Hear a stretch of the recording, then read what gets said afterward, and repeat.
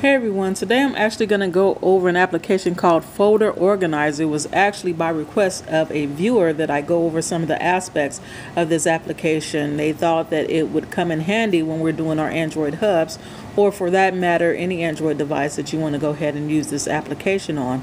So we're going to go into the applications and we'll go to Folder Organizer, which is right here. And this is pretty much the interface that you will go ahead and see when you first start Folder Organizer. It may look a little bit different as far as over here because I've added some labels and everything to the device. Now if you actually happen to have a device that's running Gingerbread and even Froyo, we'll go ahead and start off by taking a look at the Froyo or Gingerbread version of this application. You'll see here it has labels, search, applications, bookmarks, contacts, and shortcuts. Now we're going to go ahead and start off with applications, and you can do the same thing for your bookmarks and shortcuts and things like that. But right now it's showing the application, and it has a running list of all the applications that are currently installed on your device. And what this will actually go ahead and do is organize each of your application into specific folders with labels that you can go ahead and customize yourself. So say for instance we're going to go with music that we're going to organize, and you'll see a number of labels of folders that you can go ahead and put your music application in. Now one of the labels or folders that we will put this in is probably multimedia, so we will go ahead and put a check mark right next to there.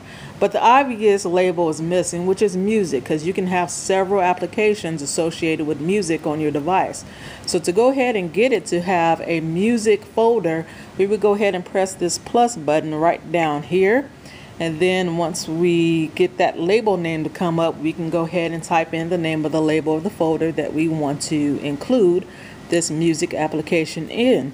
So of course we're going to go ahead and put music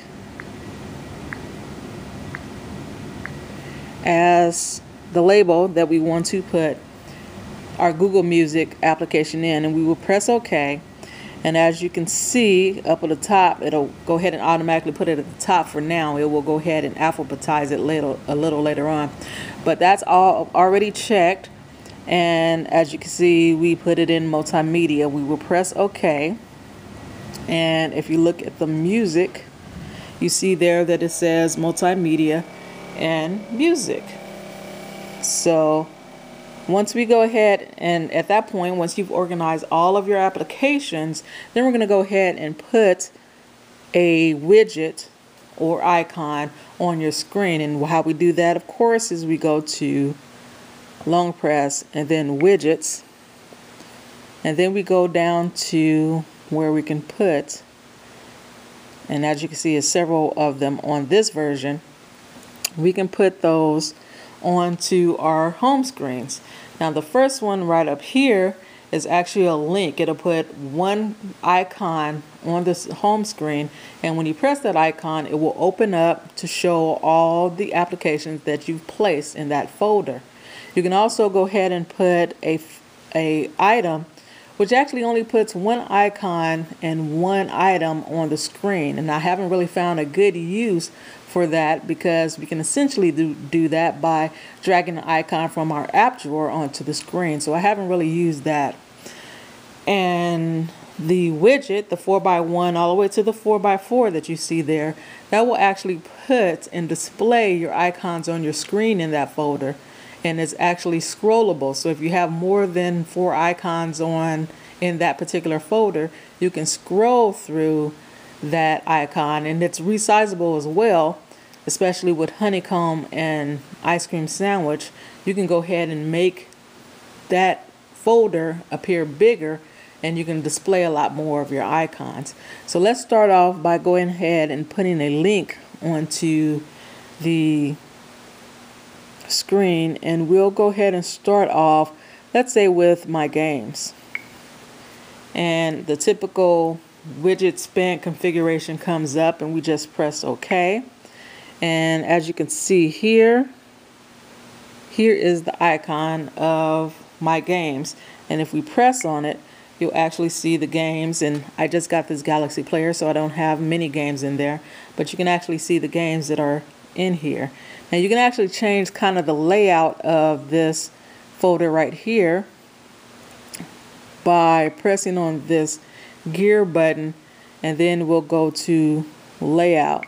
And you can go ahead and put a grid with icon and text, so it will give not only the icon but the text, the name of the application under it as well. And then how we have it, which is the default, the grid with icon. And we can also list with the icon and text, and we'll try that out. Press OK, and now you can see it has an icon with the name and label right next to it as a list. Now we're going to go ahead and put a folder, the 4x1, on the screen, and we're going to choose, say for instance, our music that we just went ahead and created, and it's 4x1. There's not going to be much in there, but as you can see, if I go ahead and move this, it's actually put an open folder on your screen. And if you wanted to go ahead and change that, it has a little icon here, and you can go ahead and change different things, use a custom theme and things like that. So you can go ahead and mess around with that a little bit. Now you'll see here that the icon of the games actually looks like a Xbox controller, and I'll scroll in a little bit so you can see it a little bit better. And that wasn't actually the default icon. So if you want to change the icon, you would press on the icon that was placed there, and then go to the little gear button, and we're going to actually go to icon, and you can see it there. Icon, choose icon, and this will give a list. And let me go ahead and pull out so you can see that.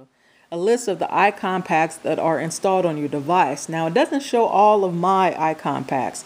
I have an ADW Glow icon pack. Actually I have 4 that doesn't show up here, but it does show other ones like Colored Stroke, the Deli OS right here, Elegant, and the like. So for now we're just going to go to default icons, which Folder Organizer has nicely put for us. And we can go ahead and choose any particular icon that we want here. Say for instance, if we just wanted it to be a star, when we go ahead and exit out of it, you see that the icon has changed. Let me zoom in. There, the icon has changed. So that's pretty much how you would go ahead and use Folder Organizer on your Gingerbread or Foreo device. Now let's switch back over to Honeycomb, and again, as I said, you will see this in Honeycomb and probably Ice Cream Sandwich, because it was updated for Ice Cream Sandwich. And you would click on Applications, and say for instance our Barnes & Noble reader. When we click on it, you'll see it come up here as well. That just shows you that that's the application that we're working with. We're going to put that application in different folders.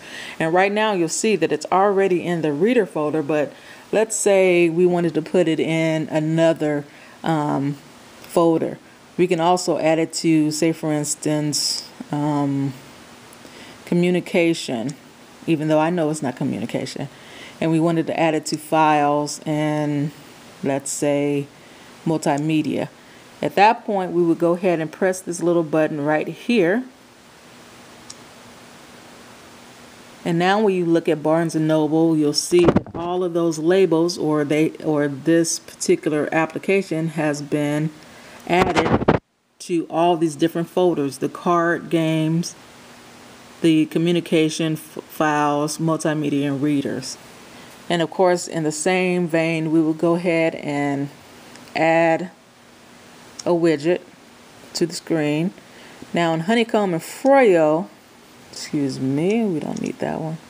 In Honeycomb and Foreo, it doesn't have, let me go ahead and The Acer is really sensitive, so if I barely touch something, it'll go ahead and bring it up. But in here, you see we only have the 3 links there, and that's because Honeycomb and Ice Cream Sandwich actually have resizable widgets, so it doesn't really need to go ahead and place the 4x1, 4x2, 4x3, 4x4 in here, because we can resize it to any size that we want. So that's pretty much it on folder organizer. I hope the viewer that wanted me to go ahead and discuss this is satisfied with this application. And if it helps you out, go ahead and give it a thumbs up and go ahead and subscribe, because if you subscribe, you'll actually get a glorious notification usually that I have uploaded a new video, and you can come and see something that I've run across, or an application that I might be reviewing or going over, something that can go ahead and help you. So go ahead and give me a thumbs up. Go ahead and subscribe. I would truly appreciate it. And if you have any questions, comments, or concerns, go ahead and put those down in the comment section. And of course, I will address them as soon as I can. And until then, you all take care.